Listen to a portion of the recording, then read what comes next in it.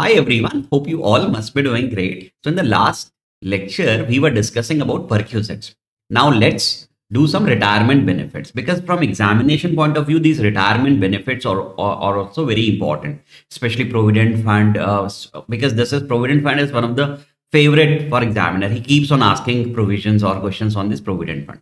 So what all we should do in retirement benefits?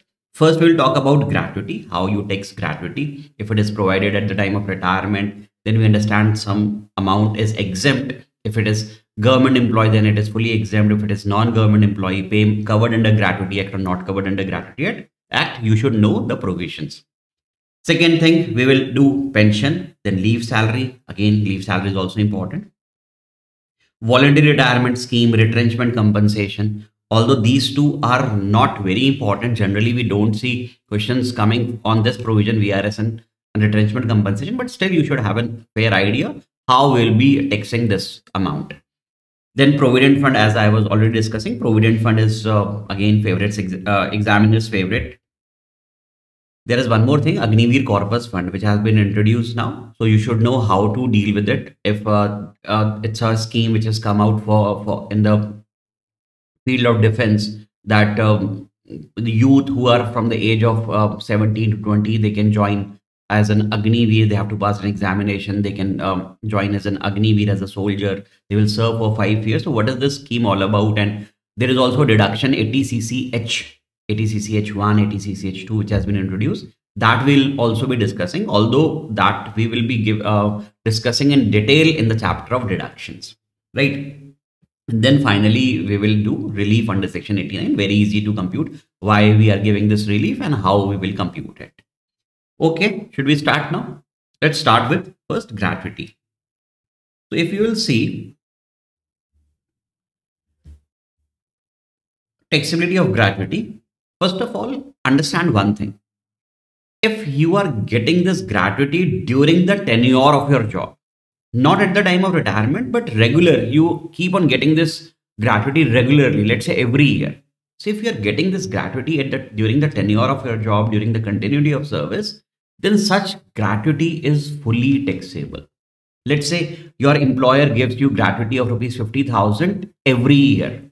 So whatever he is giving you every year, that is during the continuity of service, that amount is fully taxable. Either that employee is a government employee or non-government employee, that is irrelevant.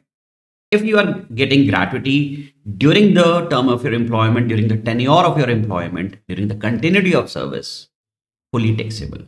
Got it? So if this gratuity is received during the continuity of service, fully taxable. Whereas if employee receives such gratuity at the time when he is leaving that organization, why he's leaving? Might be he is retiring from that organization. Might be he's getting terminated or resigning. It could be any scenario. But the thing is that when he's leaving, he or she is leaving that organization at that time, if the person is getting gratuity, that could be exempt, right? So gratuity received at the time of retirement, resignation, termination, and so on, we can say that this person is leaving the organization. In that case, this gratuity could be exempt up to a certain limit. How much is exempt? We should know. First of all, first see the person who is receiving this gratuity, the employee, whether that employee is a government employee or not. Here, government employee means central government employee, state government employee, or even local authority employee. So if that employee is a government employee, central government, state government, or local authority, if that person is receiving at the time of retirement, resignation, termination, etc., then it will be fully exempt. I'm again repeating, if this person is a government employee, but that person is receiving the gratuity during the continuity of service, that is regular gratuity almost, then it would be taxable. But if this person is getting gratuity at the time when this person is leaving the organization, then it will be exempt. Got it? Okay. So we understand at the time of retirement, resignation, etc., government employee fully exempt.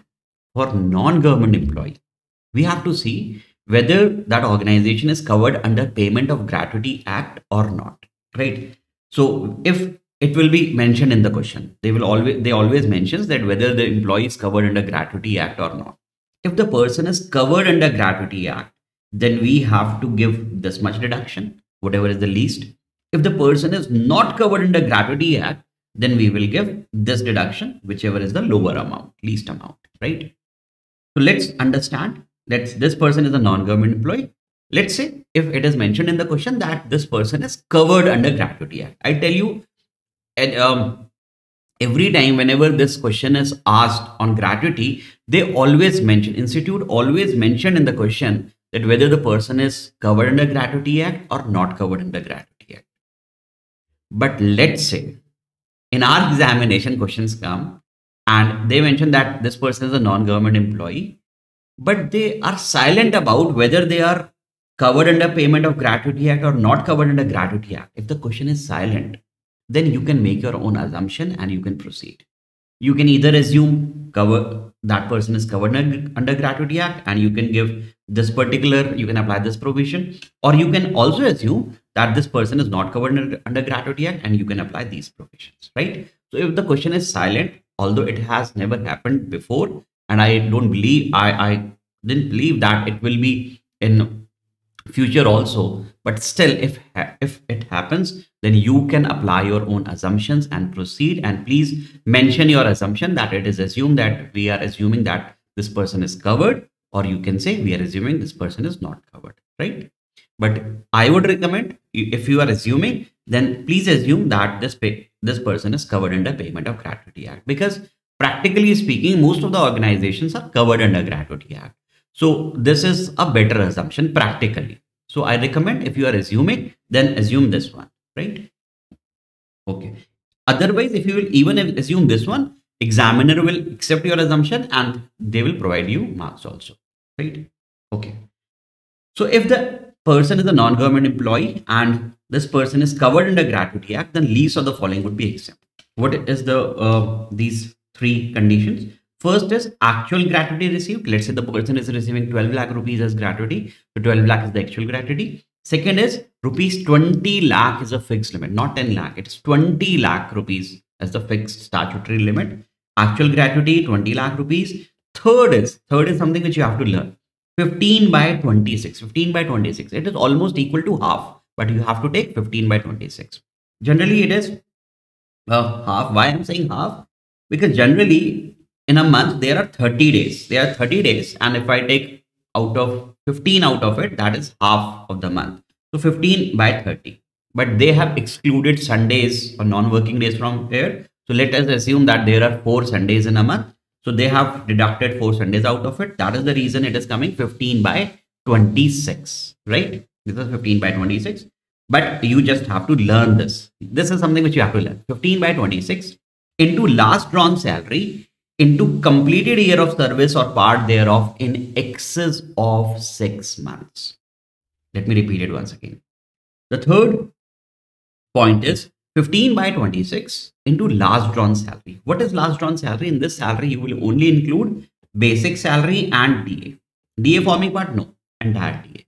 You will include basic salary and DA. So what is last drawn salary? When his person is getting retired, what was the last salary which he has drawn? This is called last drawn salary. So let me give you an example. Let's say if this person is getting retired on the last day of the month. Last day of the month, this person is getting retired. He has served this entire month and then he's getting retired. So let's say this person is getting retired on 31st October 2023.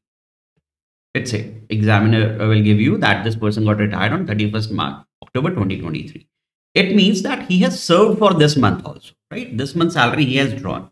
So you will take last drawn salary, you can take off October month itself, right? Not of September. No, October month is okay because he has worked for the entire month. So this is the last month's salary, right? So if the person is, the thumb rule is that if the person is retiring on the last day of the month, you can take that month itself. You can take that month itself. That is the last drawn salary. But let's say if the person gets retired in between somewhere, let's say between the month, let's say he gets retired on 10th of October or 12th of October, that is somewhere in between. Then you have to take the last drawn salary as a normal salary. So in October, you cannot take October salary because he has worked only for 10 days. So in that case, you should go to the previous month, that is September. right? So the thumb rule is, if the person is getting retired on the last day of the month, please take that month's salary itself. If the person is retiring somewhere in between, then you can go to the preceding month, right? So 15 by 26, it would be 15 by 26 into last drawn salary into completed year of service or part thereof in excess of 6 months. You understand? If the person has worked there for 15 years and 7 months, this is in excess of 6 months. So you can round it off to 16 years. You will take at 16. But if this person has worked for 15 years, 6 months or less than 6 months, then you will ignore that part and only 15 years you will take. So they are saying in excess of 6 months. If it is coming in excess of 6 months, then you have to go to the next number. Otherwise, just ignore that partial month or partial year and only take the completed years, right? So I'm again repeating, if the person is covered under gratuity, if the person is a government employee, then there is no problem. Whatever gratuity he has received, make it fully exempt. But if the person is not government employee and covered under Gratuity Act, actual gratuity received 20 lakh. Please remember 20 lakhs is the fixed limit. And third is 15 by 26 into last drawn salary. Last drawn salary components are basic salary and DA over here. DA forming part? No, entire DA. Okay, into complete year of service or part thereof in excess of 6 months. If this person is not covered under payment of gratuity, so these 2 points are same. Actual gratuity received and 20 lakh rupees are same. Third has a little change. It says 1 by 2. Here it was saying 15 by 26, almost that was also 1 by 2. But here you have to take only 15 by 26. Here you are taking 1 by 2. 1 by 2 into average salary into only completed year of service. So here, if that person has worked for 15 years, 11 months, then you have to ignore this 11 months. Only take 15 years. Only take 15 years. Only completed years should be taken. Average salary. Here salary means basic salary, DA forming part of retirement benefits, and fixed percentage commission on turnover. The same components of salary which we take in your HRA exemption, right? So what is the name I have given to that particular components? RBS, retirement benefit salary. So here you will be taking retirement benefit salary, which comprises of basic salary, DA forming part, fixed percentage commission on turnover. Only that commission should be included over here. That is a fixed percentage on turnover, right? And average salary here means you have to take the average of the last 10 months. So the last 10 months you have to take the average. Okay. One important thing is that this 20 lakh rupees limit is a statutory limit and it is a lifetime limit. So let's say if this person was working with some other company earlier, he has worked for 10 years and he got retired from that company. And he got a gratuity also from that company. And at that time, when he was retired from his previous employer, he has taken an exemption of, let's say, 3 lakh rupees, right? And now he has started working in some other company. He worked for 20 years. And now he's getting retired and his employer is paying him gratuity also. So this limit of 20 lakh, because this was a lifetime limit, and already earlier we have received gratuity from some other employer and we have claimed exemption also. Let's say the exemption claimed earlier was 3 lakh. Then this limit will be reduced by that exemption which we have already claimed earlier. So we have claimed, let's say, for 3 lakh. So this limit would be 17 lakh. Now 20 lakh minus 3 lakh, right? I think you have recalled this point also. Okay, meaning of certain terms, meaning of salary. If the employee is covered under Gratuity Act, that is 15 by 26 into last drawn salary. What are the components of salary? Basic salary and DA. I have not written forming part of retirement benefits. No, entire DA, right? Last drawn salary means salary preceding to the month of retirement. Preceding to the month of retirement means his last salary. So I have given you the thumb rule. If this person has retired on the last day of the month, then you can take that month's salary. Let's say 31st October, then you can take October salary, basic and DA. If he's retiring somewhere in between, then you can go to preceding month, correct?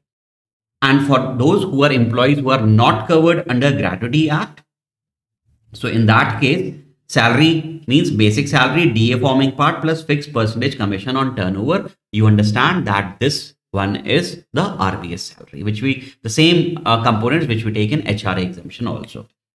And average salary means average salary of the last 10 months immediately preceding the month of retirement. Here also, please follow the same concept. If that person is retiring on the last day of the month, include that month also in the last 10 months, right? So let's say if this person is retiring on 31st October, please include October also, October, and go beyond, go till last 10 years. So include October also. So October, September, August, July, June, and so on. Go for 10 months. Take these 10 months, take basic salary, DA forming part, fixed percentage of commission on turnover, and divided by 10 because you have to take the average salary, right?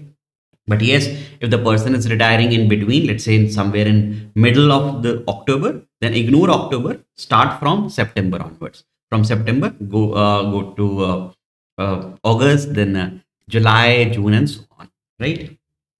So this I have already discussed. If he has already taken an exemption earlier, then the fixed statutory limit, that is of 20 lakh, will be reduced to the exemption which we have already claimed earlier, right? Got it? Then we have taxability of pension. See, taxability of pension, again, I'll say the same thing. If it is a regular pension, what is regular pension? We also call it as an uncommuted pension. Regular pension is something which you get every month. That is called regular pension or uncommuted pension.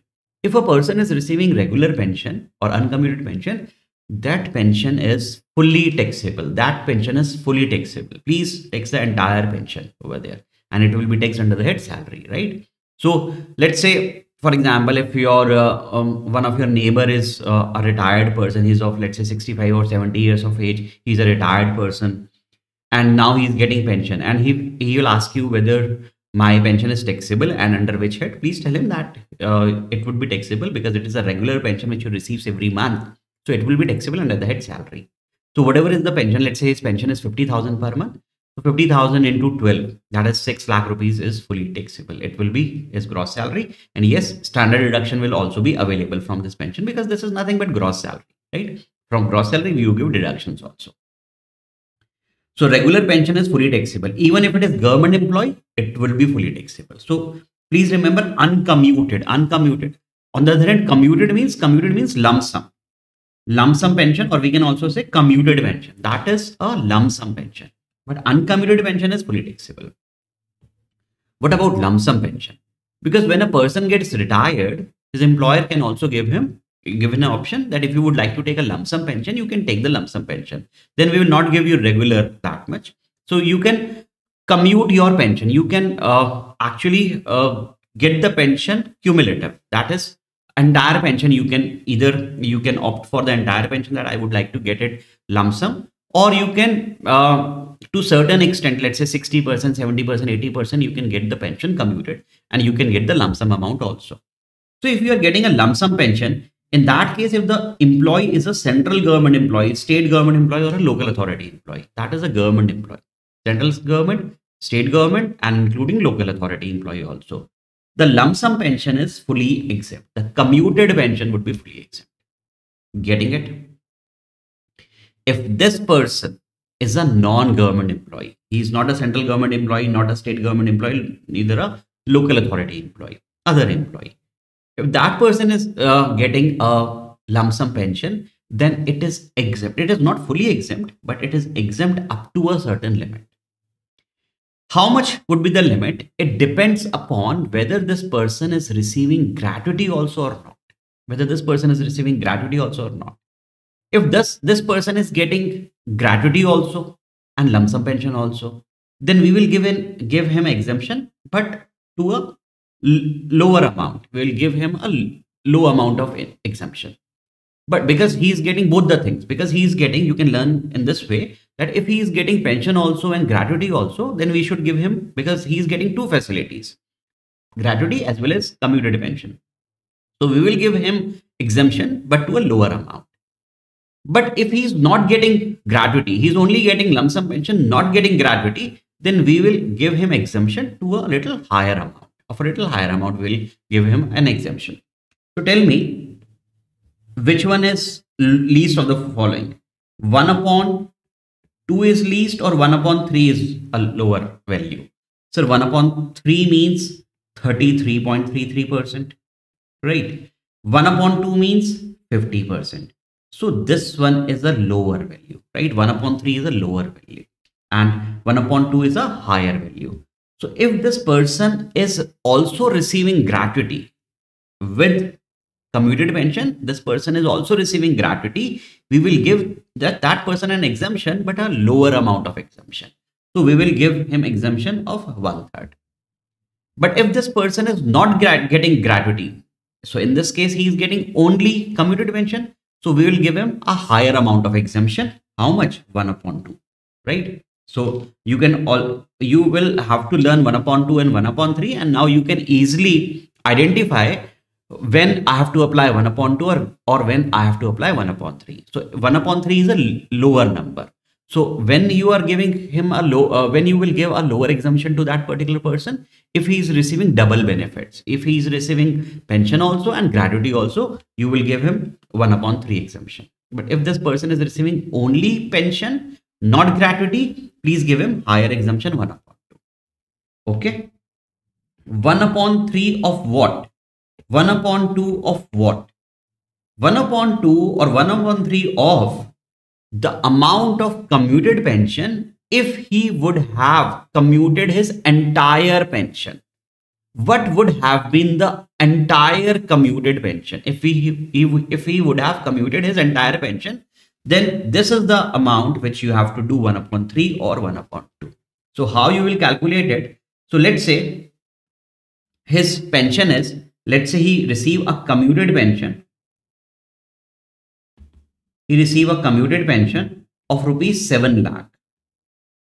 And he got his pension commuted to the extent of 70%. He didn't get his 100% pension commuted. He just got his pension commuted up to the extent of 70%.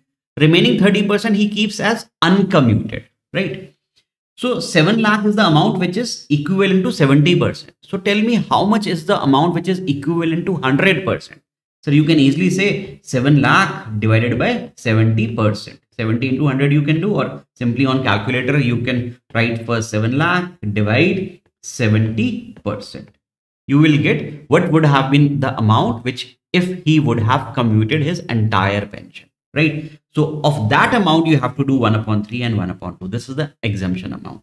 So how you will write 1 upon 3 of whatever is the commuted pension was 7 lakh. Whatever is the commuted pension upon the percentage of commutation, upon percentage of commutation. So by this value, by using this value, you will receive the amount if he would have got his entire pension commuted, right? So of this amount, you will do 1 upon 3 exemption, or if he is not getting any gratuity, then of this amount, you will do 1 by 2, right? So I'm again repeating, let's revise it once again. So for pension, if it is a regular pension or uncommuted pension, this would be fully taxable. This would be fully taxable for all employees. But if it is a lump sum pension or a commuted pension, it depends whether the employee is a government employee, central, state or local authority, fully exempt. If it is another employee, not fully exempt, but up to a certain limit. So it depends upon gratuity. If he is receiving gratuity also, we will give him a lower amount of exemption, 1 upon 3. If the person is not receiving gratuity, we will give him a higher amount of exemption, 1 upon 2. And 1 upon 2 or 1 upon 3 of what? Of whatever the commuted pension divided by percentage of commutation, right? If you are simply applying 70, let's say 70% he got is commuted, you can either say 70%, you can in your calculator use simply divide by 70, then press the percentage button, or you can do into 100 also. That is one and the same thing, right? And please also remember that the pension which is received by the winners of Paramveer Chakra or Gallantry Award winners, for them it is exempt. So Paramveer Chakra, Mahavir Chakra or such Gallantry Award, if the person is receiving pension, in that case that pension would be exempt. Okay.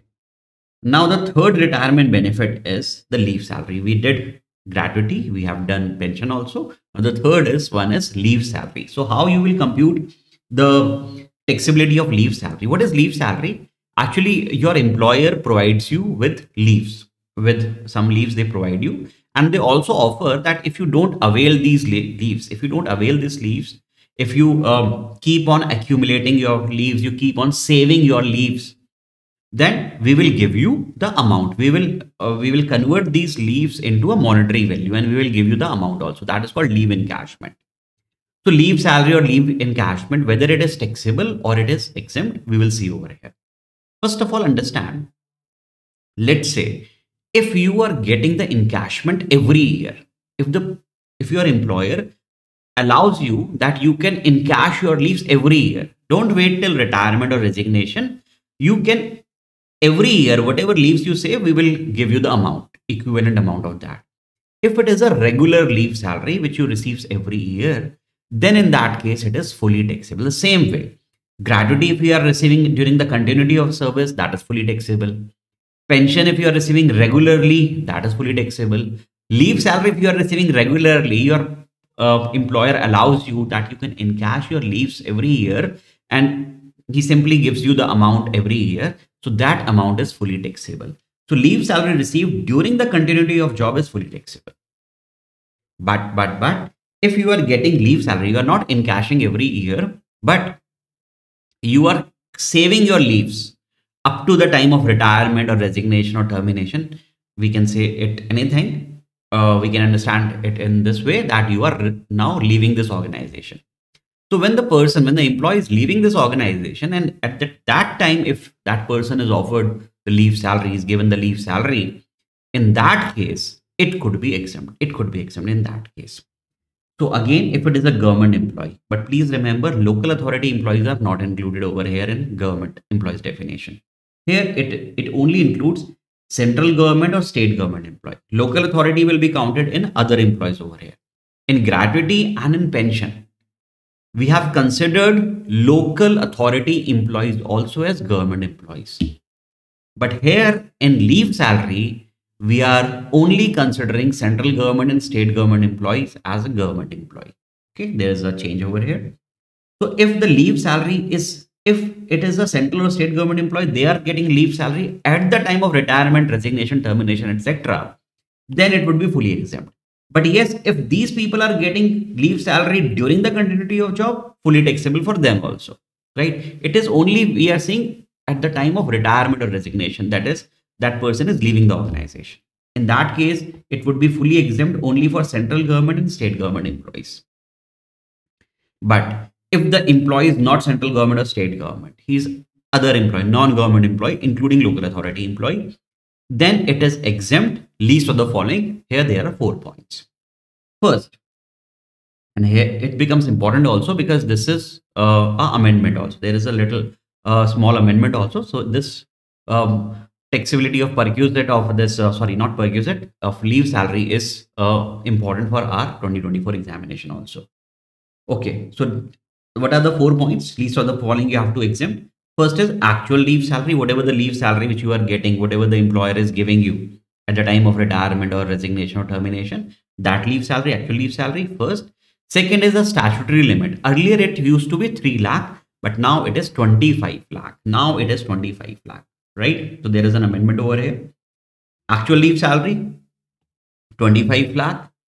10 into average salary. 10 into average salary. What would be the components of salary over here? Same component, RBS. What is RBS? Retirement benefit salary. What all 3 components are there?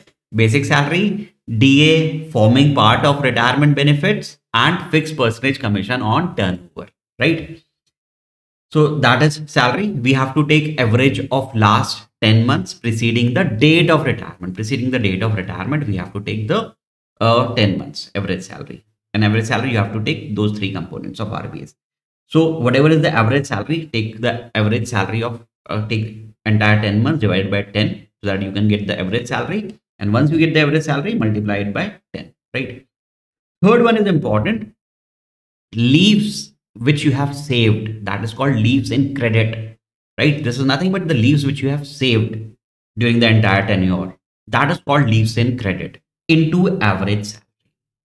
But please remember, whatever the leaves which you have saved, if you have calculated in days, please first convert them into months. So whatever the days which you have saved as leave, then you have to convert that days into month. Why you are converting into month? Because you are multiplying this number with the average salary. Average salary here means per month salary. right? Whatever was the average of the last 10 months, you have done the average. So you have received a month salary.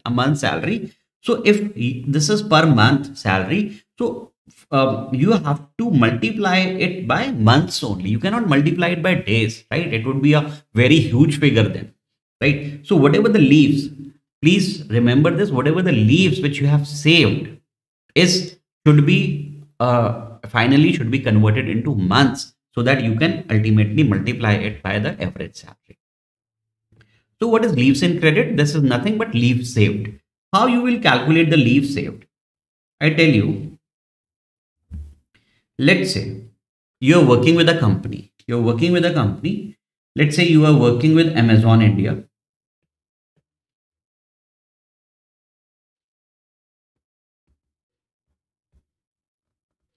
Let's say you're working with Amazon India. And Amazon India is the employer and Mr. A is an employee. So Amazon India gives you leaves, they grant you leave, they allow you that you can take 25 days of leaves every year. 25 days of leaves you can take every year. This is called leaves allowed. So Amazon allows 25 days leaves, let's say. This could be I can also say this is leaves allowed. I can also say these are leaves granted. I can call it by any name, right? So 25 days is the leaves which are allowed. Amazon says you can take leaves. Let's say Mr. A every year he takes leaves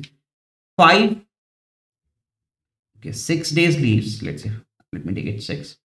He takes 6 days leaves every year. Every year he takes 6 days leave. What is this? Is called leaves availed. This is called leaves availed. This is leaves availed. Okay. So tell me every year, let me assume it that every year he takes only 6 days leave. So out of 25 days, he takes 6 days leaves. So how much leaves he saves? Actually, he saves 19 days leaves. So leaves saved, or I can say is leaves in credit, is 19 days leaves every year, right? This is the number of leaves which is saved. This is leaves in the credit, right? But yes, there is one more point. Let's say he also, Amazon also says that if you would like to encash your whatever leaves you have saved, if you would like to encash also, you can encash every year. But yes, if you would be encashing every year, it will be taxable, fully taxable. So what does Mr. A do? He takes 6 days leaves and at the same time he also get 4 days leaves in cash every year. That will become fully taxable in that very year in which he is encashing those leaves. So let's say he also encashed 4 days leaves. 4 days leaves every year he keeps on encashing. So tell me how much is the leaves number of days which he saves every year. Sir, his company gives him 25 days leaves. Every year he used to avail, he used to take 6 days leave. He used to go on holiday or for 6 days. He used to avail 6 days leaves and 4 days leaves he used to get the money of, right? He used to encash also. So what will Amazon say? Out of 25, you have already taken 6 days vacations. You have encashed 4 days. So you are now left with 15 days leave. So leaves in credit would be in that case would be 15 days, not 19, because he is now encashing also. So it would be 15 days, right? So how can I calculate leaves in credit? I can simply calculate leaves in credit is equal to whatever the leaves are granted by your employer, minus leaves which are availed by the employee. You can build your own formula, right? And this is very easy to build. Whatever the leaves granted 25, whatever the leaves which you have availed, and also if it is given in the question that in every year he used to encash also, then whatever the leaves which is getting encashed also, that should be also deducted. So every year this person is saving 15 days. Let's say he has worked with this company. In 1 year, he has saved 15 days. In 2 years, how much he will save? So first year 15, second year 15, 30 days. In 3 years, how much he will save? 15. Let's say every year he has the same pattern, right? So in 3 years, he will say 15 first, 15 second, 15 third, 45 days. Or I can say 15 into 3, right? If he has worked for 4 years, sir, 15 into 4, 60 days leaves he will save. If he has worked for 5 years, sir, 15 into 5, 75 days leaves he has saved. Let's say he has worked for 20 years and 11 months. Sir, for 20 years, we can easily calculate 15 days every year, 15 days into 20. And for 11 months, we should take, no, you don't have to take part of the year. You have to ignore part of the year, right? See, income tax is very simple. They are not even giving you that you have to do proportionate amount or so. No, so see, income tax is such a simple law. So they are saying, don't worry about it. Just ignore the part of the year. Ignore entire part of the year, whether it is more than 6 months, less than 6 months, ignore it completely. Only take this completed years. Okay. So every year he is saving 15 days leaves. So 15 days he has saved 15 days into, and this is 15, 15, 15. How many? 20. So 20 years he has saved. So this comes to 300 days. What is this 300 days? 300 days is leaves in credit. This is called leaves in credit. Got it? Easy. So this is leaves in credit.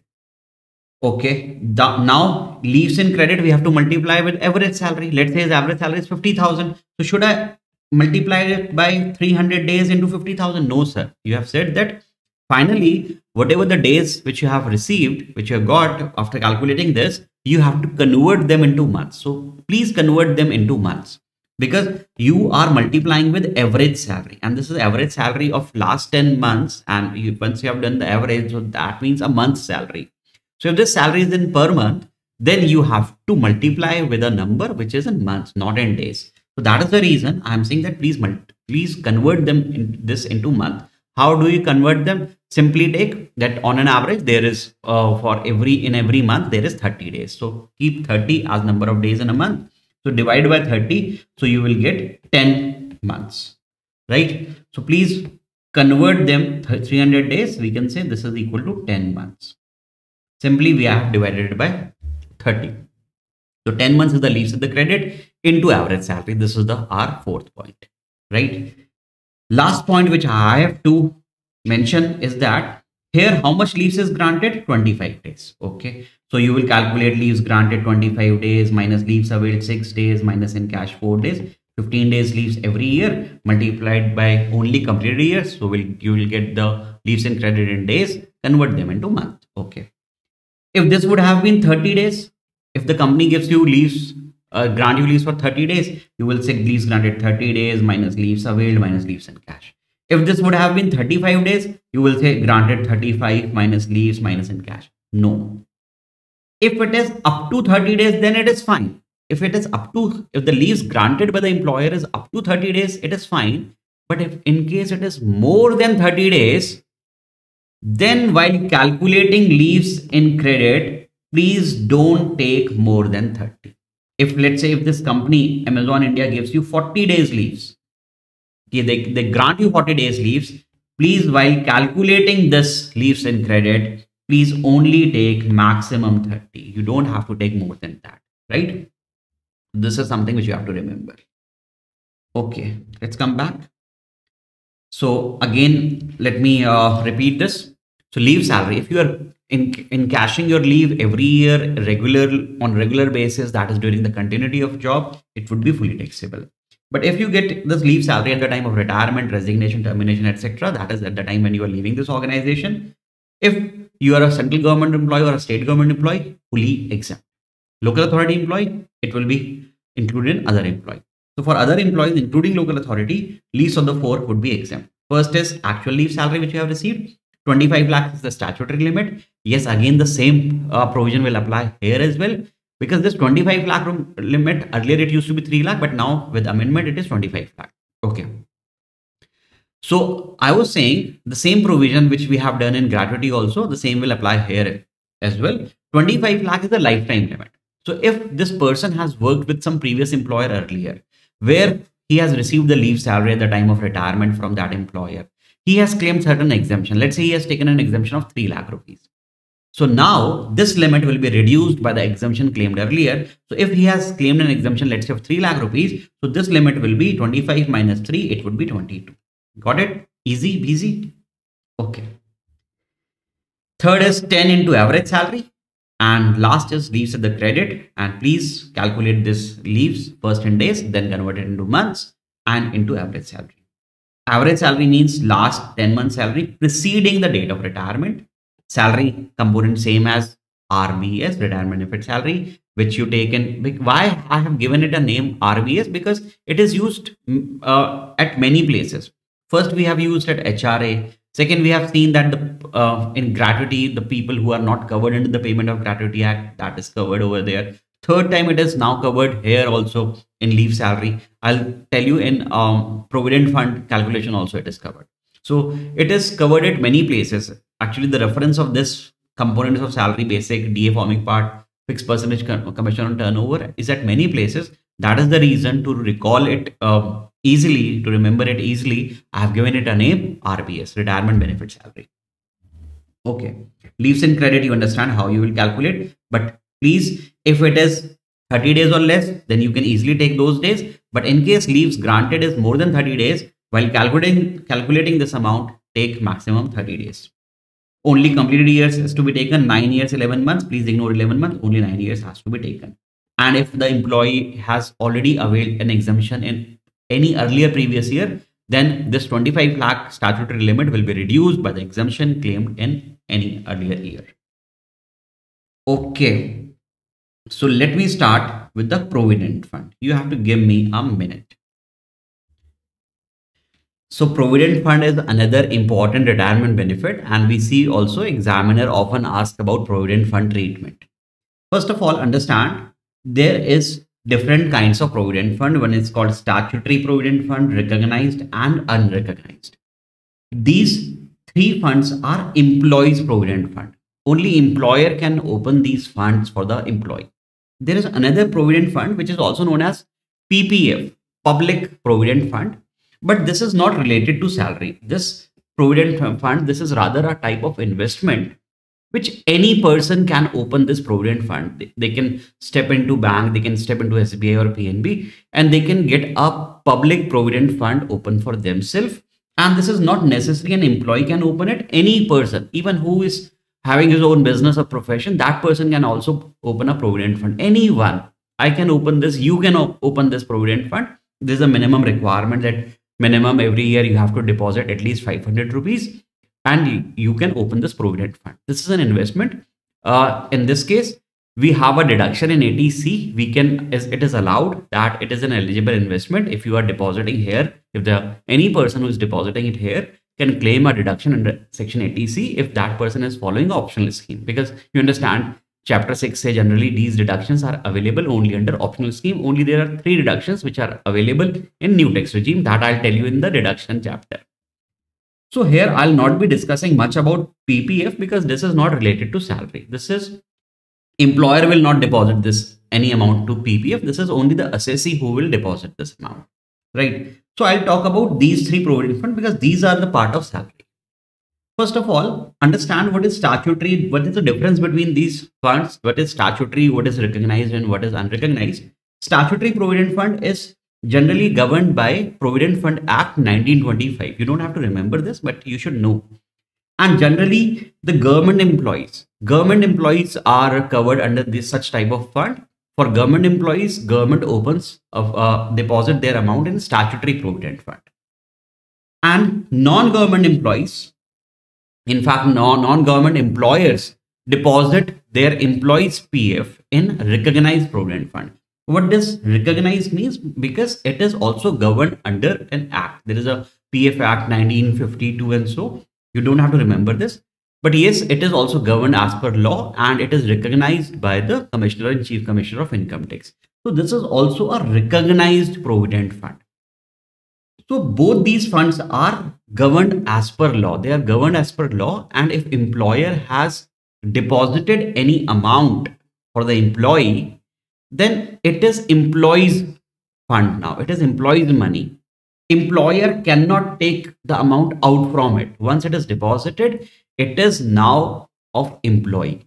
He can withdraw this amount whenever he will be retiring from this particular organization, or he will be resigning from that, he or she will be resigning from the particular organization, then they can withdraw this amount also, right? Employer has no role. He can only deposit, but he cannot withdraw, right? Whereas unrecognized provident fund, the name itself indicates that it is not governed under any law, unrecognized. So if employer opens such account, such provident fund account for the employees, so no government authority or not any other recognized authority has control over it. Even the entire control is of employer.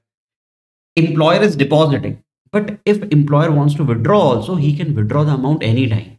Even some employer can run away with this amount.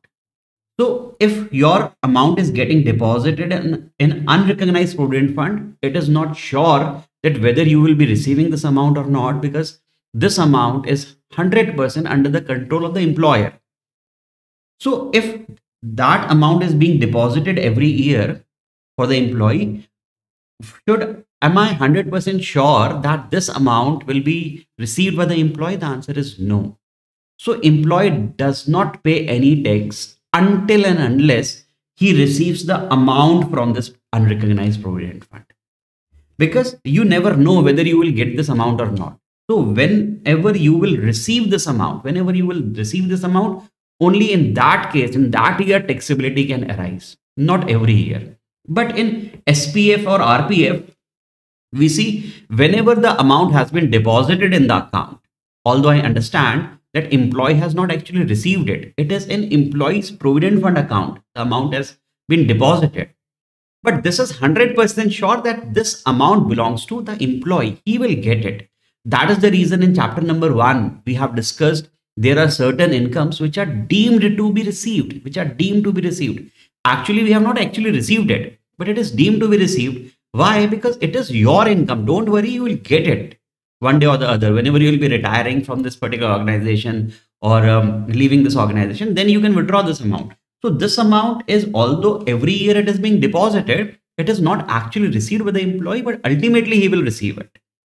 So we say that every year the amount which is deposited is deemed to be received. That is the reason we tax that amount every year. To a certain extent it is exempt, but to some extent it is taxable also. We will see how much is taxable in this case, right? In statutory provident fund, generally we see most of the time it is exempt. Everything is exempt. To certain limit it is exempt in RPF. To certain limit, above that limit it is taxable. But let's understand first unrecognized provident fund, right? PPF, we know that it is not part of salary. It is just an investment, and it's an eligible investment where we can claim 80C deduction.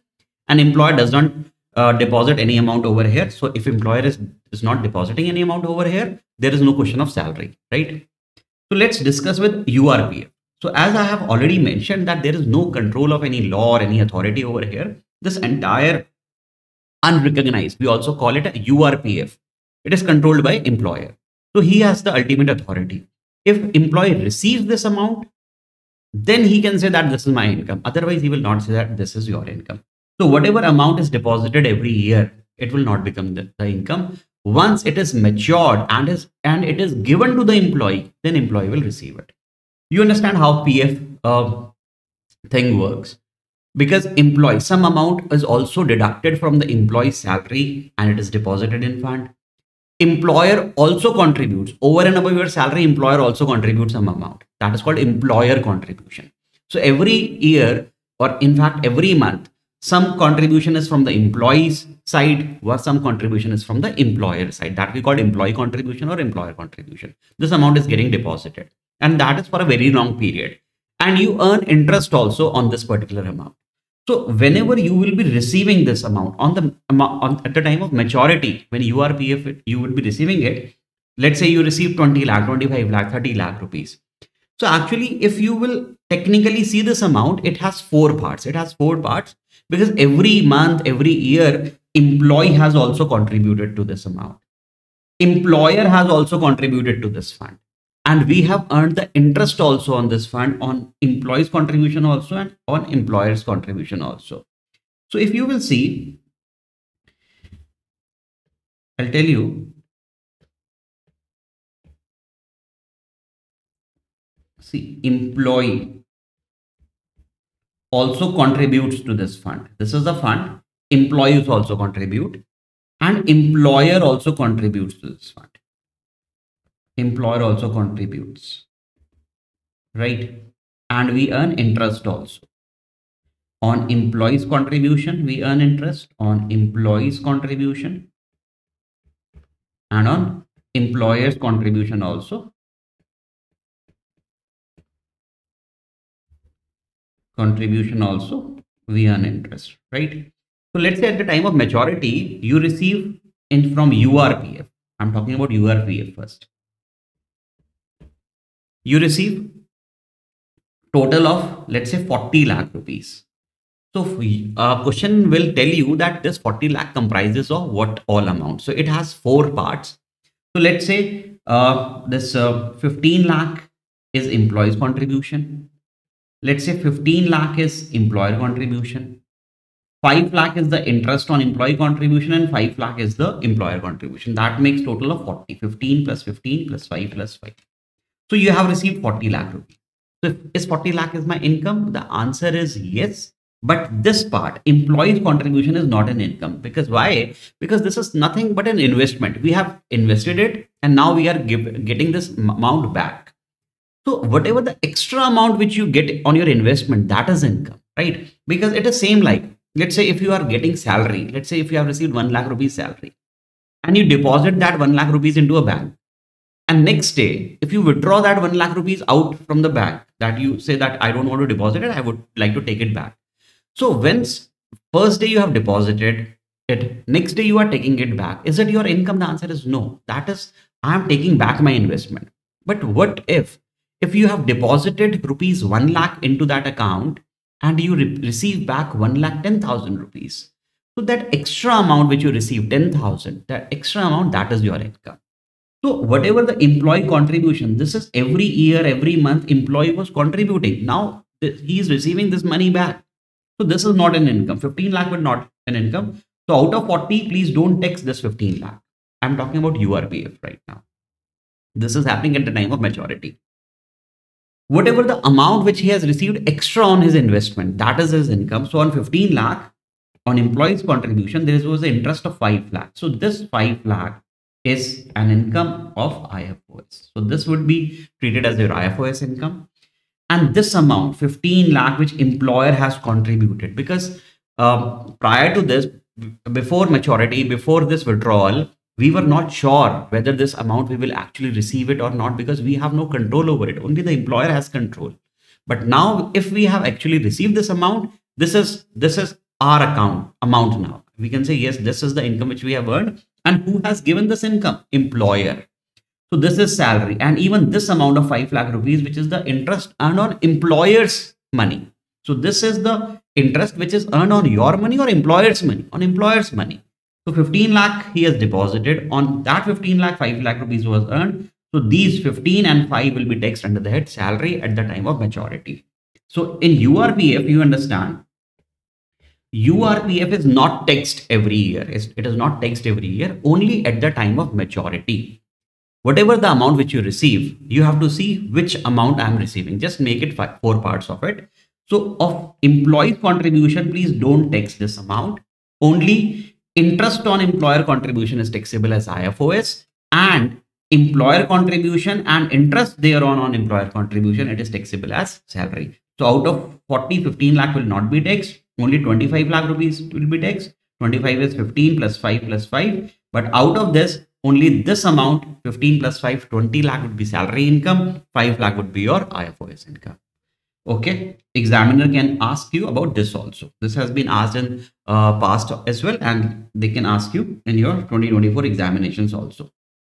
So this, you know, all PF works in this almost the same manner. It has employees contribution and interest on employees contribution. It has employers contribution also and interest on employer contribution also. So we were discussing as of now URPF, how we will treat URPF. So every year, don't tax anything. Wait till maturity. And whether this investment is eligible under 80C? No. Under 80C, only statutory PF investment is allowed, or RPF is allowed, and PPF is also allowed. But this is not an eligible investment under 80C also. Okay. So let me discuss URPF first. So employee contribution, it is an investment and not an income, we understand. And ATC is also not allowed. It is not an eligible investment. When we will do ATC in our deduction chapter, I'll tell you that URPF is not an eligible investment. SPF is eligible, RPF is eligible, but URPF is not eligible. PPF is also eligible, but that is not related to salary. Anybody can invest that amount, and that is an eligible investment for ATC. Okay. Employer contribution will become salary income only at the time of maturity, not every year. So this one is given over here that, give me a moment. Okay. Taxable as salary in the year of actual receipt, not every year. And interest on employer contribution for URPF, again salary income, because this is the amount which is earned on employer's money. So this is again a salary income, but only at the time when it is received at the time of maturity, not every year. So salary income when amount is actually received. Interest on employees contribution is IFOS when the amount will actually be received. So it is fully taxable as IFOS. However, in the year of actual receipt, right? And taxability as maturity, yes, it will be taxable. Whatever the amount which you have received would be taxable, but employee contribution will not be taxable because this is the investment which we have received back. Only the interest on employee contribution is taxable as IFOS. Employer contribution and interest thereon will be taxable as salary, right? Taxable as follows: salary income, employer contribution and interest thereon, IFOS, interest on employee contribution. Got it? This is how you will treat URPF. Okay. Let us discuss SPF and RPF also. So whatever employee contributes from their salary. So this is not an income, this is rather an investment. And in ATC, we will see that these are eligible for ATC reduction also if the employee or the assessee is following optional scheme. So employee contribution, it is an investment and not an income. Same RPF, it is an investment, not an income. ATC is allowed, but yes, not under default regime. It is only under the optional scheme if the assessee is following. Right? Employer contribution. Whatever employer contributes to provident fund, SPF or RPF, SPF is fully exempt. XPF is generally for government employees and it is mainly fully exempt. But if the employer contributes to RPF, this is important. If employer contributes to RPF, it is although exempt, but if it is in excess of 12% of salary, and here salary again means the same three components: basic salary, DA forming part of retirement benefits, fixed percentage commission on turnover, right? So 12% of retirement benefit salary. If the employer contributes to RPF, recognized provident fund, then it is exempt. But if it is in excess of 12% of salary, that is RBS salary, then such excess would be taxable. And also there is one more limit of 7.5 lakh, which I'll be discussing in just 2-3 minutes. And there is one more limit of 7,50,000 rupees. If it is, let's say if it is not more than 12% of RBS, but it is more than 7.5 lakh also. If it is in excess of 7.5 lakh, then also it would be taxable. I'll be discussing it in a couple of minutes. Next, interest on employer contribution. So whatever the employer is contributing, will that also be taxed? Yes, it could be taxed as salary. But if it is SPF, then it is fully exempt. If it is RPF, then although it is exempt, but if the interest rate is up to 9.5%, okay, exempted. But if it is, the interest rate is more than 9.5%, so whatever is the excess interest rate, that amount will be taxed every year. It is the income which is not actually received, but deemed to be received, right? Because this income will ultimately go to employee and there is no doubt about it. It is 100% sure, this is a guarantee that this amount belongs to employee. Employer cannot withdraw this amount, right? Employer cannot take this amount. So if the interest rate, let's say it is 10%, so up to 9.5% is allowed, that excess 0.5%, 0.5% will become taxable, right? Do you remember that? Are you able to recall these provisions? Interest on employees contribution. So interest on employee contribution is generally IFOS, but if it is statutory, it is exempt. If it is RPF, again exempt, but up to 9.5%. If it is in excess of 9.5%, then it will be taxable. Also, in the year 2021, there is an amendment of the interest on employees contribution. If employee is contributing, please remember this, if employee is contributing more than 2,50,000 rupees, if the employee has contributed during the year more than 2,50,000 rupees, so whatever is the excess contribution, interest earned on such excess contribution will be taxable every year as IFOS, both in SPF also and RPF also. Should I repeat it once again? If the employee contributes, so let me explain you. If the employee contributes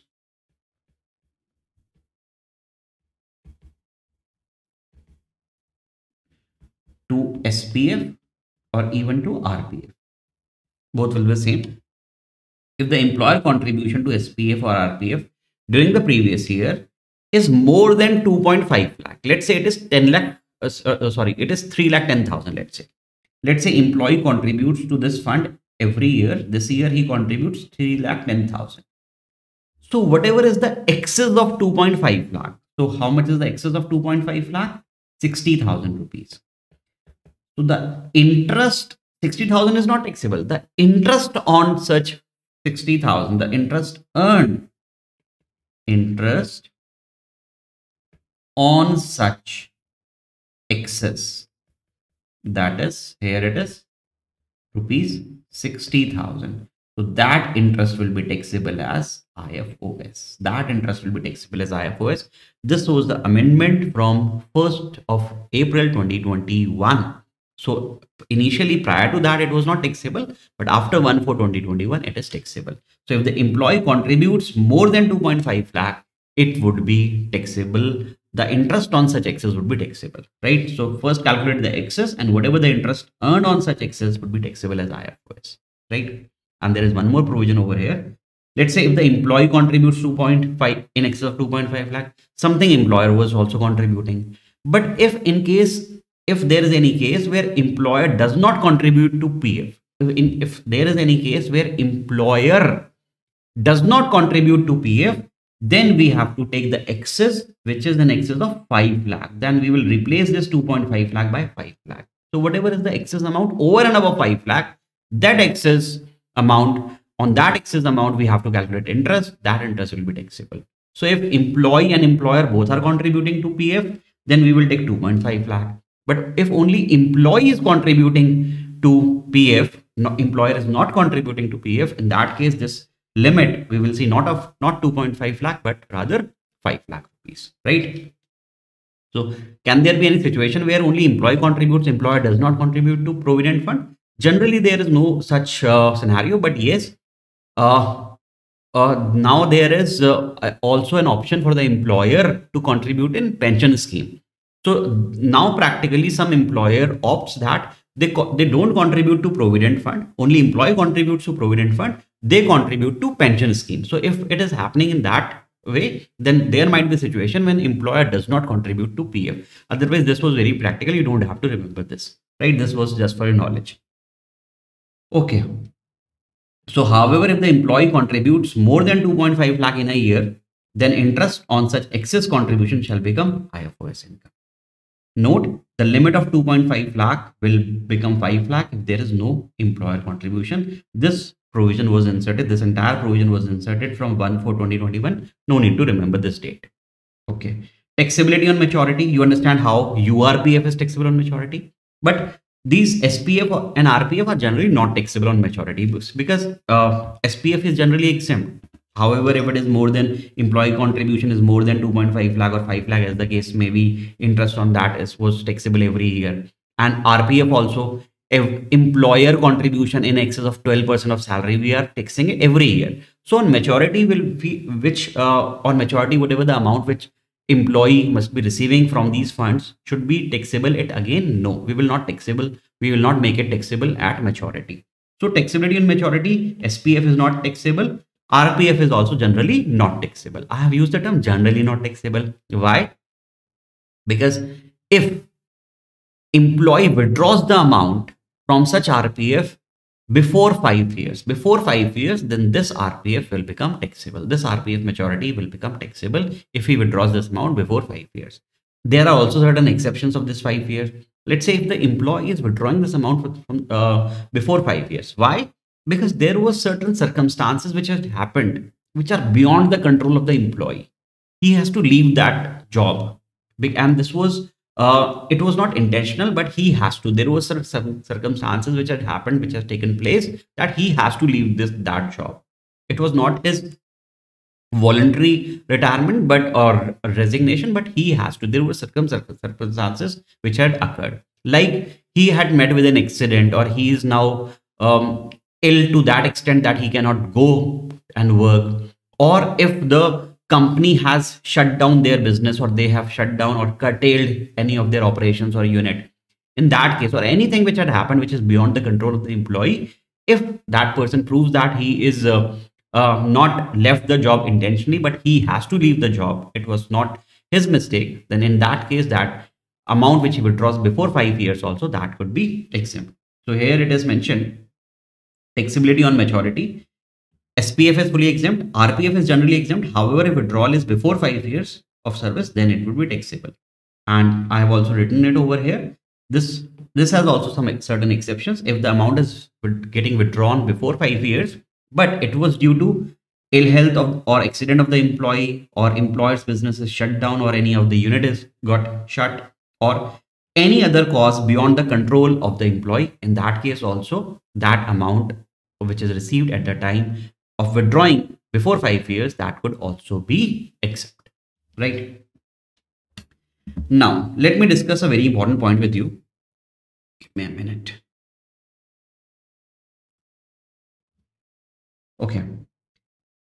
There are two perquisites which are related to RPF. There are two perquisites which are related to RPF. Section 17.2.7 and Section 17.2.7a. Let's discuss them as well. Okay. First of all, we have already discussed 17.2.7. What it was when I was discussing perquisite with you. So there was a provision of approved superannuation fund. You remember? There was a perquisite, employer contribution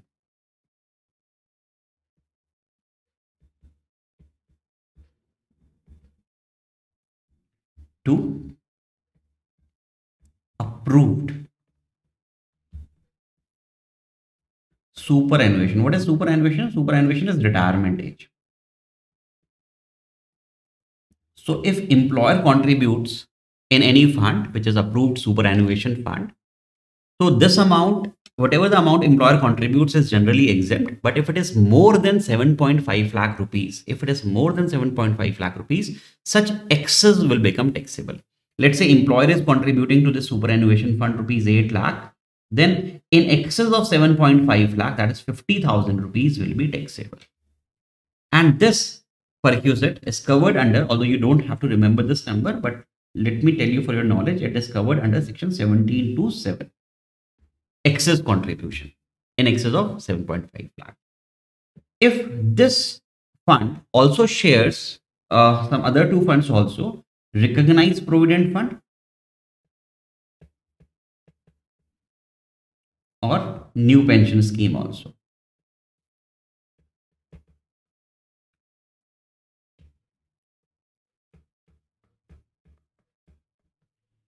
All three taken together. If employer contributes in this fund also, this fund also, this fund also, or any of these funds, if it is more than 7.5 lakh rupees, it would be taxable. That is why we were just discussing also here is as well. I was saying, you know, I'll be discussing this. See, this is RPF, recognized provident fund. Employer contribution. If employer is contributing more than 12% of salary, and even there is one more limit of 7.5 lakh. Why I have written it 7.5 lakh over here? Because of that 17.2.7 perquisite, this perquisite. Because now if employer contributes to either SAF or to recognized provident fund or to new pension scheme, or all three taken together, or any of the two, you can make any of the combination of permutations. But if employer is contributing more than 7.5 lakh, please make it taxable. Please make it taxable, right? So this is 17.2.7. And there is one more provision which was inserted in the year 2020. They say they have inserted one more perquisite 17 to 7A. Again, I am saying no need to remember these numbers, but still you should know the provision. 17 to 7A says that in case if employer contributes to these funds, in excess of 7.5 lakh, that will be taxable. That will be taxable for sure. And whatever is the income earned on such excess, I'm again repeating, whatever is the income earned on such excess, that will also be taxable under section 17 to 7. So let's say there is an employee who is working with some company. Let's say he is working with Tata Motors. Tata Motors contributes rupees 9,10,000 rupees, let's say to SAF, Superannuation Fund, or to RPF, or to New Pension Scheme, any of these funds, or all three grouped together. Let's say employer contributes, Tata Motors contributes 9,10,000 rupees. So what will 17 to 7 say? Sir, you are contributing more than 7.5 lakh, then such excess will be taxable. So how much it is? 1,60,000. 1,60,000 will be taxable under 17 to 7. Got it?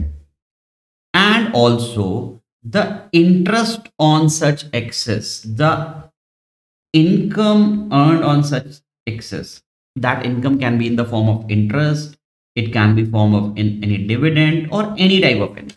Whatever the income, I can also give it a name. I'm giving it a name, accretion. Accretion is nothing but the income, the extra amount which you earn. I can say it income also. I can say it accretion also. Accretion is nothing but the income. That income can be in the form of interest, dividend, etc. Anything. Generally, it is interest. So whatever the interest or income or accretion which you earn on such excess will also be taxable. So let's say the interest rate is 10%. So whatever the interest you will earn on this amount, that will also be taxable under the perquisite 17 to 7. Now, can you differentiate between 17 to 7 and 17 to 7A? 17 to 7 is the excess amount. That will become your income. Okay. 17 to 7A is the income earned on such excess amount. Getting it? The income earned on such excess amount, that will be taxable also under 17 to 7. Now, how to calculate such income? Now, the question arises, how to calculate such income? Very easy. First of all, law has given us a formula. It is from law in your institute study material. It is there, and same formula I have copied from the study material itself. Actually, this is as per law. The same terminology which law has used, the same terminology institute has used, same terminology I am using it. Okay. We are talking about 17 to 7A annual accretion. So any interest, dividend, or any income earned on such excess amount will be taxable. And how? CBDT has given us the formula. This formula CBDT has given, Central Board of Direct Taxes. How much is the TP? TP means taxable perquisite. How much would be the annual accretion that would be taxable on such excess? They have given us the formula PC upon 2 into R plus PC1 plus TP1 into R. Sir, how will you learn this formula? Okay. Let's understand what is this formula, how this formula has derived. Let's understand this. First of all, let me give you an example. Let's say there is a company, Tata Consultancy Services. We also call it as TCS. And there is one of one of the executive employees at somewhere at board level or higher position level like CEO, CFO, etc. There is a employee, Mr. A, who is getting a very high salary. And let's say he's getting a salary of 90 lakh, 1 crore and so. And employer contributes to RPF. Employer contributes to RPF. Tata Consultancy contributes to RPF. Every month they contribute, let's say 1 lakh rupees. So this is employer contribution. I'm taking a very practical example. Employer is contributing. Let's say this is previous year, 23-24. So employer is contributing 1 lakh rupees every month to his provident fund. So the first month is April 23. So when Mr. A has received salary, from Mr. A's salary also contribution was deposited in provident fund, and employer is also contributing to RPF. Let's say this is employer contribution which I am talking about. So employer has contributed 1 lakh rupees. Okay. Next month also same thing happened. In May 23, they have contributed 1 lakh rupees more. The first month 1 lakh rupees is contributed to the fund. Interest will be earned on that 1 lakh rupees. Second month 1 lakh rupees more is contributed. Now how much is the total amount there? 2 lakh rupees. Interest will be earned on that 2 lakh. In June 23, same thing happened. 1 lakh more is contributed. How much is the amount now? 3 lakh. Interest will be computed on 3 lakh. I'm just trying to make you understand that how that formula is derived. So you don't have to learn that formula. You can simply apply your logics why this formula is there, so that you can easily do your questions in your examinations as well. So same way, every month till March 2024, they keep on depositing 1 lakh rupees in his account. So this amount is contributed. So tell me, in this year, how much amount is contributed? So every month 1 lakh is getting contributed over there, employer contribution. So total amount contributed is, employer contribution is, contribution in this year, in previous year 23-24 is 12 lakh, right? This is just employer contribution. And we understand that this is in excess of 7.5 lakh. So it is in excess of 7.5 lakh. So whatever is the excess, how much is the excess? 4,50,000. 4,50,000 is the excess contribution. So this will be taxable under 17(2)(7). First of all, this amount will be taxable under 17(2)(7) because this is the excess contribution. Okay, right? And we know that the interest earned, or the income earned, or I can also say the accretion, that is nothing but the interest or income. The income earned on such excess will also be taxable. Let's say the interest rate is 9%. Let me tell you, I'm giving you a random interest rate. Let's say the interest rate is 9%. So what will our perquisite 17(2)(7)(a) will tell us? 17(a), 17(2)(7)(a), right? It will tell us that whatever the income which is earned on such excess, that will be taxable. Okay. So the taxable perquisite will be, I will say the taxable perquisite will be on 4,50,000. We will say, let the rate of interest is 9%. We will say 9% would be the interest on such excess. 4,50,000 into 9%.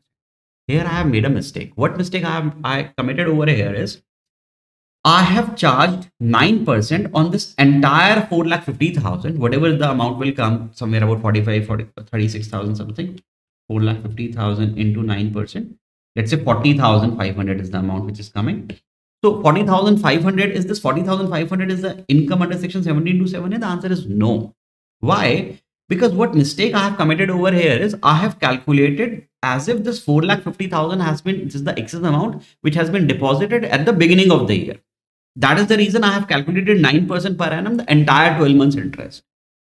But you know, this amount, how this 4,50,000 has come? Sir, total amount 1 lakh, 1 lakh, 1 lakh, 1 lakh. Every month it is being deposited. Total it was 12 lakh rupees. But we understand in excess of 7.5 lakh is taxable.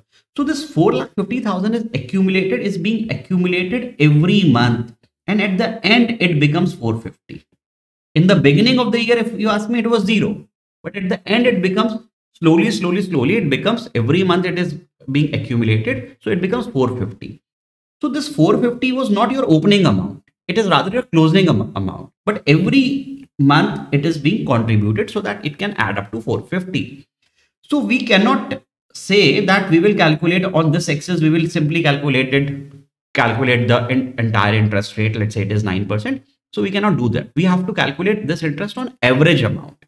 Because this amount opening was 0, closing is 450. So we have to take the average amount. So how much would be the average amount? Sir, 450 by 2, that is 2,25,000. So we should calculate 9% on 2,25,000. This is a better method, right? So what we will do is we will say not on 450, but we will say 4,50,000 divided by 2, right? You understand why this divided by 2 is there? Because we have to take the average amount. Because this year, whatever the amount was deposited was not the opening balance. It was being accumulated slowly every month and so on. So we say TP is equal to whatever the excess amount has been deposited. We are calling it PC. Whatever the excess amount has been deposited divided by 2 into 9%, right? This is first part of this formula. This is first part of this formula. You can also refer here. TP is equal to PC upon 2 into R. Into R is nothing but the rate of return. That, let's say the interest rate is 9%, 10%, whatever it is, you will apply that. So PC upon 2 plus R is the first part. Now let's come to the second part. This is again very easy. Please tell me. We earn interest, whatever the fund amount is, whatever the fund balance is, we earn interest on that. Tell me, this happened in previous year 23-24. Mr. A was working as the CEO, CFO or any other officer last year also. Please tell me if he's working last year also. Let's say last year also it was the same scenario. It was previous year 22-23. Employer has contributed 12 lakh rupees. Employer has contributed 12 lakh rupees. We understand up to 7.5 lakh it is exempt. 4,50,000 was the excess amount last year also. So last year also this amount was taxable under section 17(2)(7) in excess of 7.5 lakh, right? Last year balance was also taxable. Last year also he must have earned some interest also. It was taxable. See, last year balance will become the opening balance of this year also. So this year, will we be earning interest only on this amount which is being contributed this year or on the opening balance also? So on the opening balance also, whatever was the excess amount, we will earn the interest also. And should we take average, or because that is an opening balance, so we should take for the entire year, right? So whatever is the excess contribution last year, we have to take that also. And might be he was working earlier year also, previous year 21-22 also he might be earning this the same. Let me tell you let me keep it simple. The same amount he was earning that year also. So last year also it was 4.5 lakh excess. So that was also the part of the opening balance. So whatever the excess amount of the previous preceding years, we have to take that also and apply that rate of interest, not on average, but on the entire amount, right? But because this amendment was there from the previous year 2020-21 onwards, so you can go maximum up to previous year 2021, not beyond that, because that amendment came in previous year 2021, right? So we have to add that we will earn interest on such excess also which had happened in the preceding years. But please don't go beyond 1/4/2020 because this amendment was not there, right? And one more thing. Now the last thing. I'm going on one more detail. I'm just stepping down to one more detail. Please tell me if this excess amount was contributed last year or last to last year also, whether some interest was earned on such excess also in last to last year also. Yes, sir. That interest would have been taxable under 17(2)(7)(a) in those year also. So that amount will also form part of the opening balance. So we have to add not only that excess amount, also the interest earned on such excess amount also will be the part of my opening balance. So not only the excess amount which was contributed last year, also the interest earned on such excess amount. So also the interest which was taxable in the preceding years under section 17(2)(7)(a), because that will also be the part of my opening balance. I have to take that also into rate of return, right? So this is the formula over here. This is how this formula is derived. I believe this is clear to you. So it says taxable perquisite is equal to PC upon 2 into R. This is for the current year. Whatever the excess amount which is contributed during the current year, you have to take the average of it divided by 2 into R. Got it? Plus, this was your opening balance, because last year, last year, preceding that year also there might be some excess. So this is PC1. It was the excess of the preceding years, but please don't go before 1/4/2020. And what is TP1? TP1 was the annual accretion on that particular excess which had happened last year, so last year. So this amount was the part of opening balance. Please apply the rate of return also. So you understand? TP here is taxable perquisite under section 17 to 7A. So how much we would be taxing this year? So it depends. Is there any excess? If there is any excess, just divide it by 2, because you have to take the average. So PC upon 2. What is PC? Employer contribution in excess of 7.5 lakh in the current previous year. That is why you are taking average. Into R is rate of return or rate of interest, you can say. Plus PC1 plus TP1. What is PC1? PC1 was the excess contribution of last year, last to last year, but please don't go beyond 1/4/2020. So employer contribution in excess of 7.5 lakh in the preceding previous years, commencing on or after 1 April 2020. Please don't go before that. And also, what is TP1? Aggregate of taxable perquisite under 17(7)(a) of those preceding years, because that is now the opening balance. So apply on this, apply the rate of return or rate of interest. So you will get how much is the annual accretion. This would also be taxable. Rate of return would be given to you. Otherwise, can we calculate rate of return also? Yes, we can calculate. How? Let's say if I tell you, I'm giving a simple example. Let's say of any fund, the opening balance is, let's say 7 lakh rupees, right? The opening balance is 7 lakh rupees. During the year also some amount is contributed to this fund, and the closing balance becomes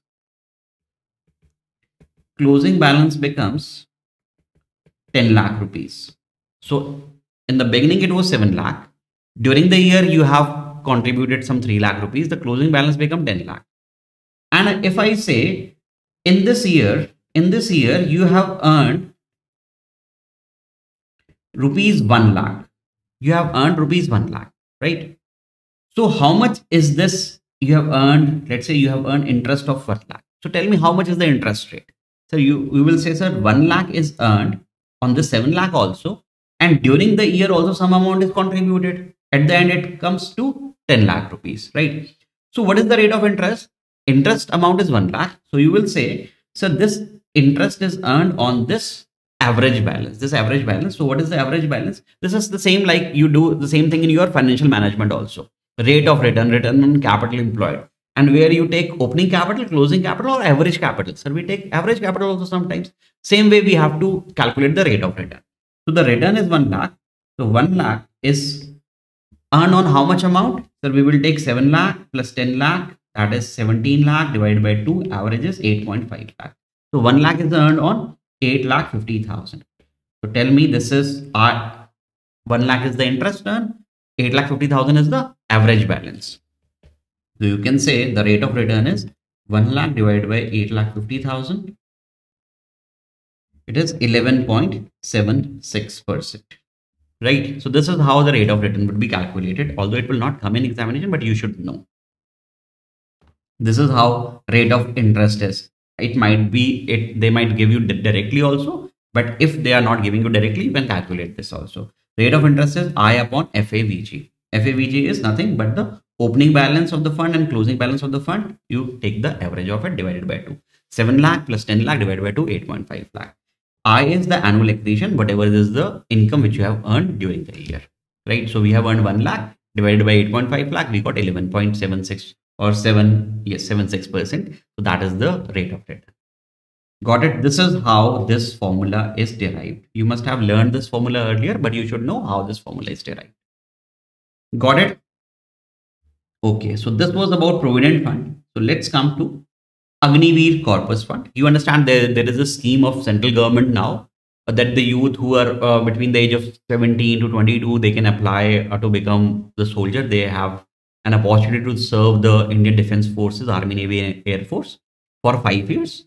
And out of those people, 25% would be retained and 75% would be retired from that, and they can start their later on they can start their own business, or that 5 years, because they have already served in the Indian Army, they have developed so much skills, they have developed in their personality also, there is so much of grooming which had happened, so they have a lot of opportunity. So it's a very fantastic scheme which has been launched by the central government. So in that scheme, they are saying that for 5 years you will be getting salary also, and every month the salary which you will receive, 30% will be deducted and will be deposited in Agniveer Corpus Fund. So they have come out with a fund which is known as Agniveer Corpus Fund. So employee, that is the soldier, that is Agniveer.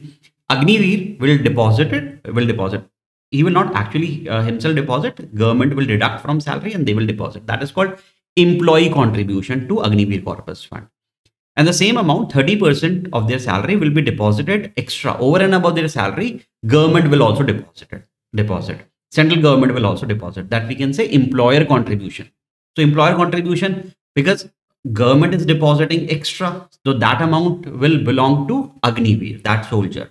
So whenever he will be retired from this his position, he will get this amount. So this is again an amount which is deemed to be received, right? So whatever government will contribute, that will become his income. That will become his income as a part of gross salary. So whatever employer contribution to Agniveer Corpus Fund, employer contribution, here the employer would be central government.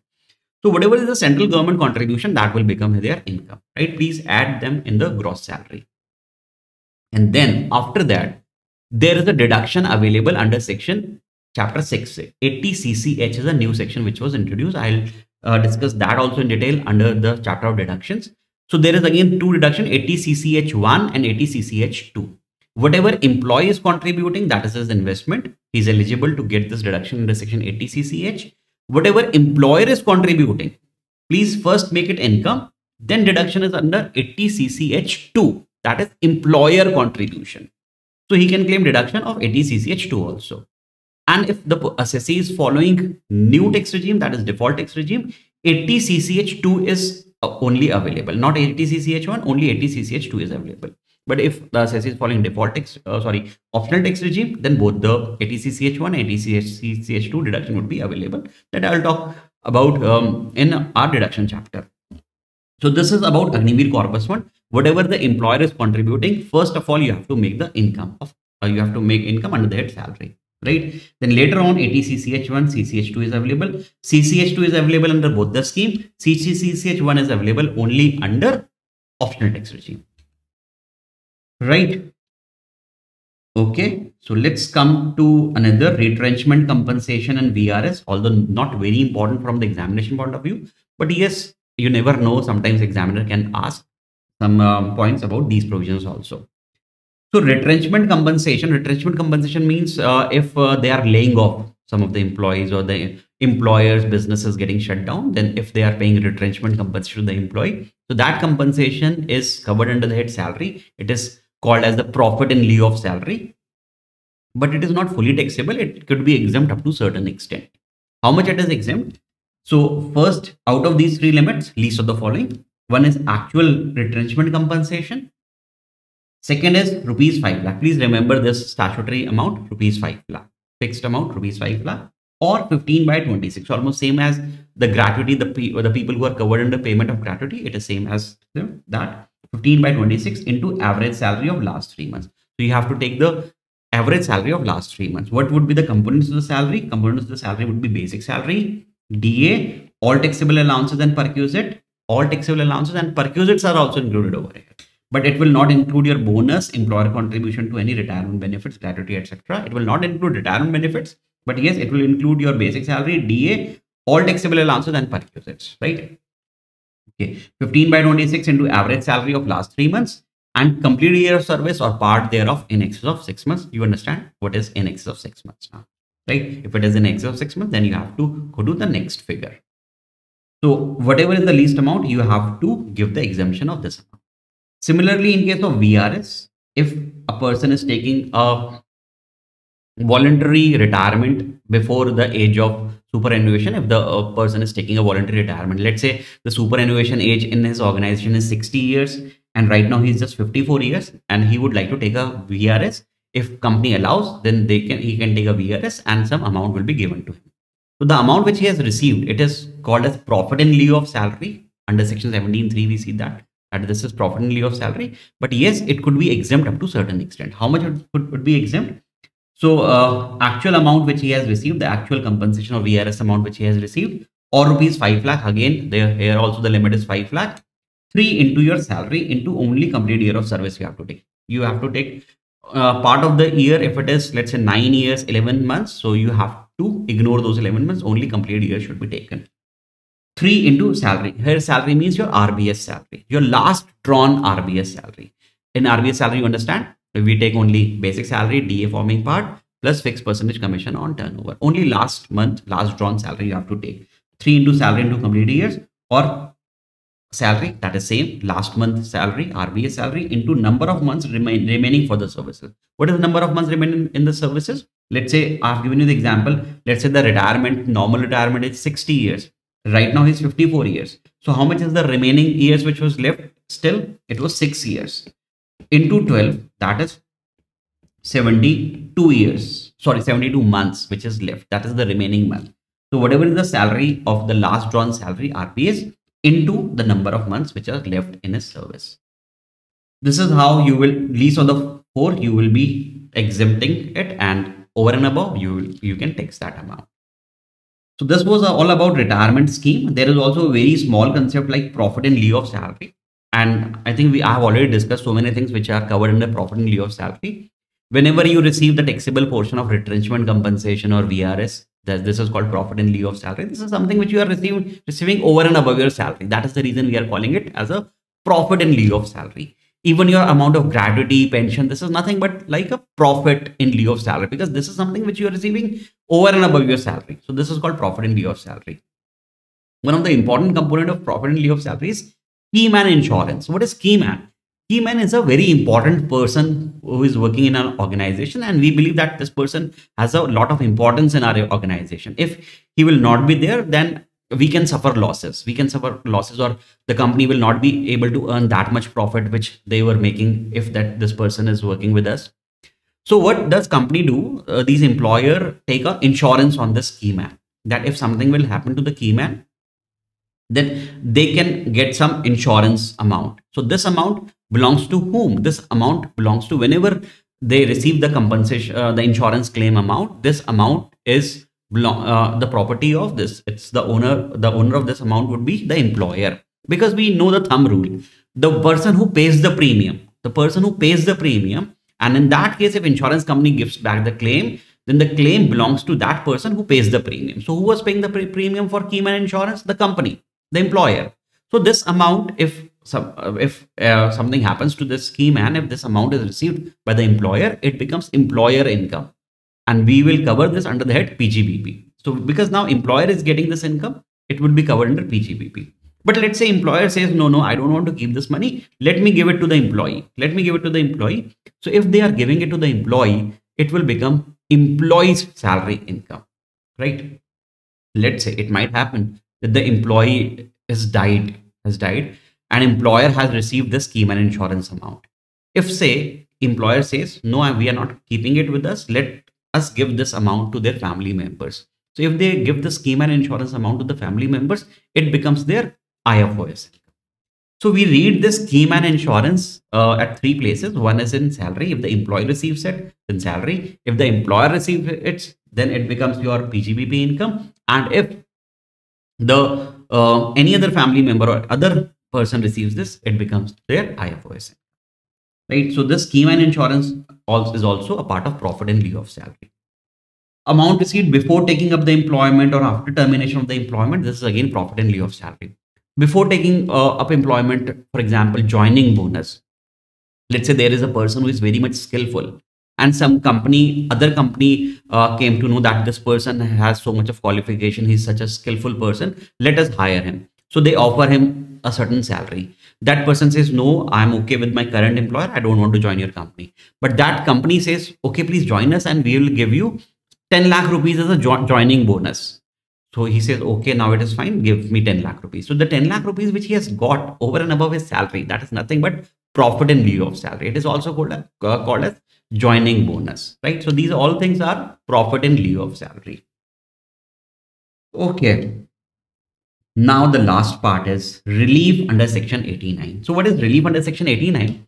So it happens sometimes that if employee receives any arrear of salary, it happens generally when employer increases certain component of your salary. Let's say your DA. Let's say employer increases your DA. He says that you are receiving 10,000 rupees per month DA. Let us increase by another 10,000. Now your new DA is 20,000 rupees. Okay. You will feel very happy that your DA is increased. Now you will get 10,000 rupees more per month. And again, he will make you more happier. Why? He says that we are giving a retrospective effect. We are giving a retrospective effect from the last year. Last year also you have received DA of 10,000 rupees per month. We are making it 20. So you will get 1,20,000 rupees, which were related to last year, but you will receive it in this year.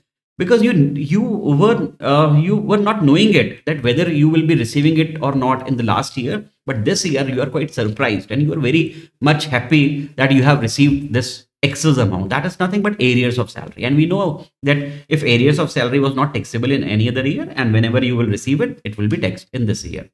So we will be taxing 1,20,000 rupees this year. So you are happy that you have received increase in DA from this year also, and for the earlier also you have received 1,20,000 rupees extra. You have to pay tax this year. But then you realize that because I'm getting that 1,20,000 which was related to some year, I'm getting it in this year, and it was not taxed earlier.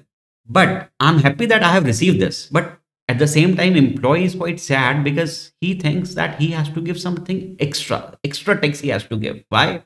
He claims that if you would have given this 1,20,000 rupees extra DA in the last year itself, my tax liability would have been a little lower. It was less. It would have been less. But now my tax liability is increased because of this DA. So if this is the case, if his 1 lakh, whatever the DA, in my example, it was 1,20,000. If this DA or any other amount which he has received as arrears of salary, and for that reason, he has to pay some extra tax. So whatever the extra tax which he has to pay, we will give them a relief under section 89. And it is very easy to calculate. First of all, step one says that first of all, we will calculate this, we will calculate your tax taking into account your entire income of this year. So whatever income which you have received, including that area, first of all, compute your tax liability. Okay. Step one, we can easily compute the tax liability of the current year, including that DA. Step two, say, okay, exclude that arrears, exclude that DA or exclude that arrears, then compute your tax liability of the current year. Okay, we will exclude it and we will calculate the tax liability. Then they will say deduct step 1 minus step 2. We will get step 3. What is this step 3? This is the tax on that area. This is the tax on that area. In our case, tax on that 1,20,000 rupees. Got it? So you will get to know how much tax I am paying on this area. The same thing, the same steps you have to repeat for that year to which such area relates. Let's say this area was related to last year. So in step number 4, you have to calculate the tax of last year, including that area. Okay. I'll calculate the tax including that area. Step 5, exclude that area and calculate the tax of the last year. Okay. I'll calculate it. Difference of step 4 minus step 5. So this will give you the tax liability on that particular area, which would have been the last year. Let's say this difference of current year was, let's say, rupees 40,000 was the tax on that area. And in step 6, if this area would have been received last year, let's say the tax is 30,000. So you will say, see, I have to pay 10,000 rupees more because you are paying me, you're taxing that area in this year. So if employee is getting any hardship over here, we will give them a relief this year. So how much relief will be provided? 40,000 minus 30,000, 10,000 is the relief. So this is step number 7. 10,000 is the relief which would be provided. But yes, if this difference is 40,000 And if we'll see the difference of last year, if this was also 40,000, it means that there is no need to give any relief because there is no hardship on the employee, right? You can also ask me, sir, here if the difference is 40,000 and if we'll see the last year difference is 45,000. So is there any hardship? No, now the employee is getting benefit. So should we give a relief or should we take something more? No, in that case, we will do nothing. There will be no relief provided because there is no excess, right? There is no excess, there is no hardship. And what will happen to that 5,000 excess extra amount? Nothing will happen. Nothing will happen. There would be no relief in that case. Relief will only be there if the hardship is on the employee. And if there is no hardship, then there will be no relief which will be provided to the employee. Right. So this was about the chapter salary. Salary chapter is although quite voluminous, but it is not difficult. It is not at all difficult because just you have to take extra care. What was the salary? What's the meaning of salary in different scenarios? So that is the reason I have given you this book so that you can easily see. I have taken some classes, some revision classes. This is, I think, the 4th class for salary. But if you will now revise it by just looking at your book, which I have given it to you, you would hardly take half an hour to revise the entire salary. But at the same time, it is very important. Every time I ask you to please practice your questions. Please practice your questions. Keep on practicing your, especially, first of all, please give the priority to the questions which are at the back of your book. I'm talking about your study material. So whatever the practice questions are given in your study material, please give it utmost priority. Please solve them. I will urge you to solve them by writing. By writing, you should solve them. And then it should be your past year papers, your RTPs, at least 3 to 4 RTPs of past years you should do. Some RTPs, if the time permits, you can do 3 or 4. And even if you're running short of time, at least 1 or 2 RTPs you should do. And same goes with mock test paper. If you have ample time, I would suggest you to at least 5 to 6 mock test paper. And if you are running short of time, at least 1 or 2. But the priority should be, first of all, you should be through with all the questions which are at the back of the chapter of your study material, then your past year questions, then your RTPs, then your MTPs. And how depends upon how much time you are left with. Please do it accordingly. But it is very important to practice. Okay. So this is the end of revision chapter of salary, and now we will be continuing in our next revision lecture. The next chapter is house property. Till then, take care and bye-bye.